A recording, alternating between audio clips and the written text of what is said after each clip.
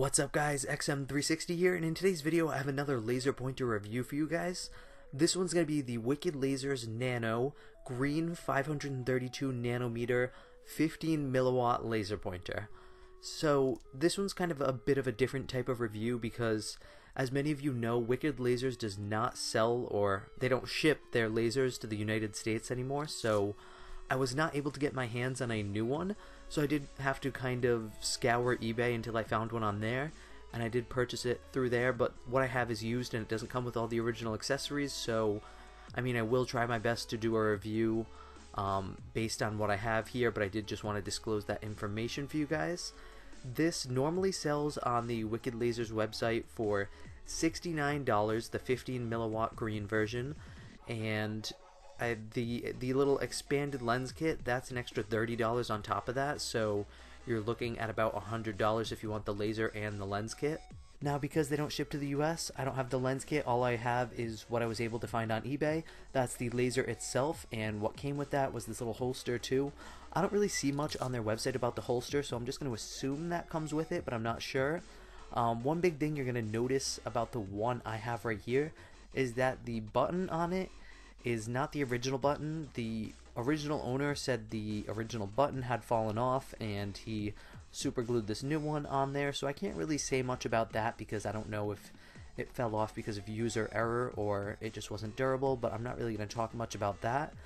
The laser itself unscrews on the bottom, and it takes two AAA batteries, and the material it's made out of is metal. I believe it's I think they call it like aircraft grade aluminum or some fancy name. So it's an aluminum housing, and it kind of has this like textured little grooved lines on it. Kind of cool. I kind of like it because it's different, and you can see that green color right there, 532 nanometer. And I'm just gonna show you guys the safety label because this one does not have the safety label on it. This is the safety label it would normally have right here. Just some basic information about the wavelength and the class of the laser. And it says that the power on this one is less than 500 milliwatts. This one is the 15 milliwatt version, and then they also on their website have a 5 milliwatt green, and they also have a 75 milliwatt purple 405 nanometer nano, and they also have a 100 milliwatt red 650 nanometer nano. And they actually have a kind of neat special offer on their website. Each one of the nano lasers, the three different colors I just listed, costs $69, but they have a special where you can get all three of them for the price of two, so I thought that was kind of neat. I'm going to talk about that a little bit later on. So moving back to the laser itself, some important things I want to note is that this laser does not have any focusing feature, and you won't be able to do any burning with this one, obviously because it's only 15 milliwatts and it's very, it doesn't have any focusing feature, so you're not going to really be able to do any burning with it. The button on it is a 2-mode button. You can either hold it down to have the laser stay on while you're holding the button and then let go to have it turn off, or you can quickly double tap the button and it will stay on and you don't need to hold it down after that, and then you would just click it once to turn the laser off. So I thought that was kind of nice. There's also a little LED right above the button that tells you when the laser is on. And one little interesting thing to note is I'm not sure if this originally had a UV filter right on the top there. I was watching Barnacules Nerdgasm's review from a couple years back, and his did have a little UV filter glued on the top of the laser if you unscrew the little cap, and mine doesn't. I'm not sure if somebody had taken it off or if maybe they made some models of this laser without it, but I do plan on adding my own UV filter that should be pretty easy and cheap, and I'll probably just glue it right on the top there where his was on there. And those two little holes you see right there, those are for actually taking apart the laser. You could stick something like tweezers or a very small set of scissors in there and turn, and you could unscrew the laser that way. The little cap right here that I have unscrewed is, this is where the little lens kit caps would go if I had that. They would screw right on there just like this one screws on there. And one other neat thing is that this laser also has a safety key. That little bump that you see towards the bottom of the laser, that's actually a little safety key that you can pull out, and if you pull it out, nobody will be able to use the laser. So if you had kids that you didn't want like using the laser, you could pull that out and keep it in a safe place, but if you lost it, the laser becomes completely useless, so I wouldn't suggest removing it unless you absolutely need to, and it's actually very difficult to remove anyway. I had to use a sharp knife and scissors just to pull it out of there, so I mean I'm not a big fan of that, just of how hard it was to take it out. And lastly, they also advertise that this laser has a negative feedback sensor system, and what that means is that you shouldn't see any like flickering or dimming like what you see with some of the cheaper Chinese lasers. This should have one constant brightness from when you turn it on until when the batteries die. And I'm going to move on to showing you guys what this looks like in some different lighting levels.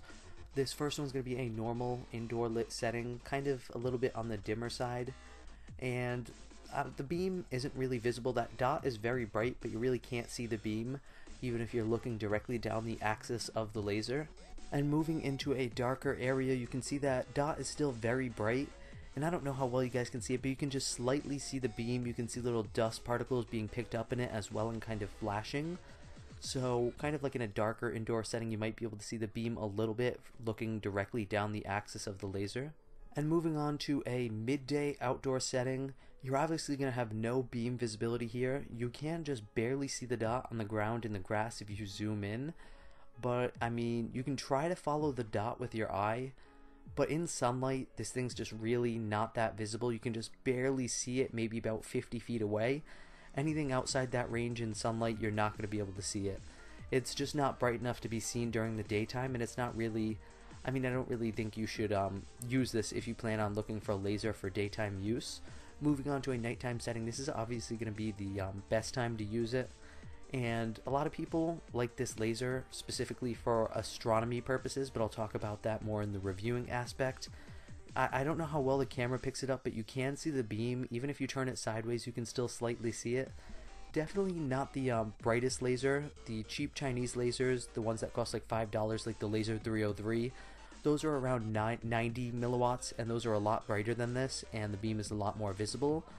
However, this one, I haven't tested it with my LPM yet, but they advertise 15 milliwatts, so I mean, if you were looking for something with a little bit of brightness, but you don't want all your neighbors to see you out in the yard pointing it in the sky, that you don't want them to see the beam, I mean, this might be what you're looking for, because the beam is visible looking down the axis of the laser and kind of sideways, but it's not like crazy visible where different people like in houses nearby will see it in the sky. And one kind of important thing that I do want to make you guys aware of is that the beam, the diode alignment on this one, it's slightly crooked. I don't know how well you guys can see it on here, and I'm trying to show you guys a good shot of it looking down, straight down the axis of the laser. It's very slightly crooked, and it's not that noticeable, but obviously it's noticeable to me because I'm reviewing it. I'm looking for anything to talk about, and the beam is definitely slightly crooked on this one. Not as bad as the Wicked Laser's core I reviewed, but it is crooked, and I do hate when they're crooked, but this one isn't too bad. So I'm gonna test it with the LPM right now. This is my Lazerbee A LPM, and I'm probably gonna fast forward because it does take about 25 to 30 seconds. So after about 20 seconds here, this laser is exactly as specified. It's exact spec. It's not over spec or under spec. It's exactly sitting at pretty much 15 milliwatts, so that's pretty cool. I'm going to use this to kind of move on to the reviewing aspect of this now. And you do obviously have to take this information with a bit of a grain of salt, because what I have here is a review of a used product. I was not able to get my hands on a new one, so I'm going to do my best here to give you guys whatever information I can, but obviously there are some features and some different things that I wasn't able to review because I wasn't able to get my hands on this new. So starting with the pros, I do like that, I like the host that this laser's in. I think it's kind of cool and kind of neat looking. I like that this thing is exact spec and it's exactly as advertised, 15 milliwatts. I like that the button is a 2-mode and you can hit it twice to just keep it on without holding it down. And I like that little safety key. What I don't like about it is how hard that safety key is to remove. I don't like the little cap that you unscrew at the very top of it. It's extremely thin, and it feels like if I really exerted some force with my thumb and my finger, I could probably crush it in my hand. So they made that too thin. They gotta make that thicker. I really can't say much about the UV filter because I'm not sure if this one had one or not, but I don't like that crooked beam. Obviously, I do think they need to fix that. And what this would be good for, this would be good for an astronomy purpose, like I said, and I know a lot of people out there use it for astronomy purposes because it's not crazy bright, but it's bright enough to point things out in the sky at night. And the price of $69 is okay, but I definitely think they could come down about $15, because I mean, the Laser 303s, while they are so cheaply made and they're not good quality, they're so cheap. I mean, they're $5, and to go from $5 to $69 is quite the jump, so I think they got to be a bit more competitive on the pricing. I would probably give this product like 7.5 or an 8 out of 10. The aluminum was too thin in some areas, like I said. The crooked beam kind of bugged me. I did like the host, and I think they need to come down on the price. So that's going to wrap up my review. If you guys found it helpful in any way at all, hit that like button down below. And if you're new to my channel, hit that subscribe button for a bunch more great laser reviews just like this. And as always guys, thank you for watching from XM360.